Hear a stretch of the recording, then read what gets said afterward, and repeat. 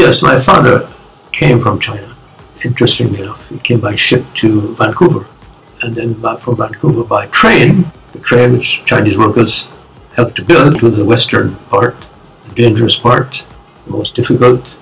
There are points at which we, as Chinese, are linked with the railway, the building of the Canadian Railroad, and most of the Chinese Jamaicans or the Caribbean who are here came by ship directly to the Caribbean, either through the Suez Canal or around the Horn of Africa.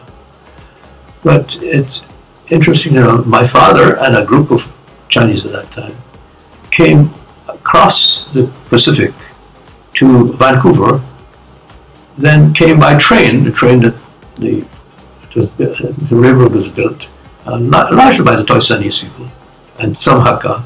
He took that train to Halifax, and in Halifax he then took a European ship south and went to Jamaica.